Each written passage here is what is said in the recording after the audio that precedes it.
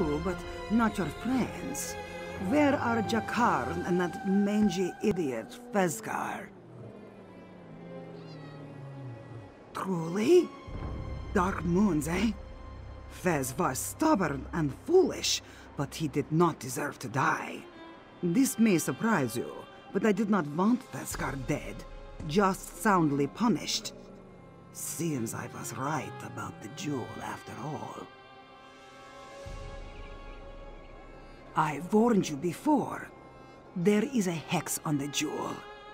I do not usually place much stock in folktales, but the clan mothers say Bandar created this gem to teach the Khajiit that some prizes are not worth the risk.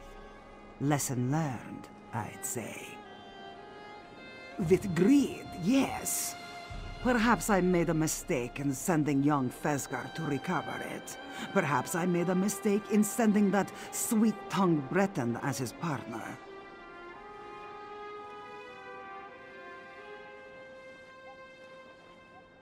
Let's find out, shall we? Hello, Jakarn.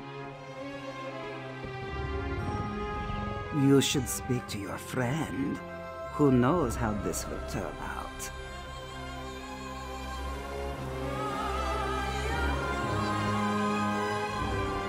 Well, this is awkward. No tricks this time. One way or the other, I need to settle things with Tuheba. Otherwise, I'll never have any peace. Take this for your trouble, huh? Assuming Tuheba doesn't kill me, you should join us for drinks. Thanks again, good looking. So, here we are, Tuheba. Ready to clear the air, or should I start throwing stuff? Peace, Jakarn. All I want is the gem. Now, I will ask you one last time. Where is the jewel of Bandar? I'll take you to it. Just promise me you'll feed it to your cat, or toss it in a vault or something. You have my word. Look at us, making nice. This calls for a toast. Suggestions? To bold, foolish Fezgar, I think. A Khajiit who died as he lived.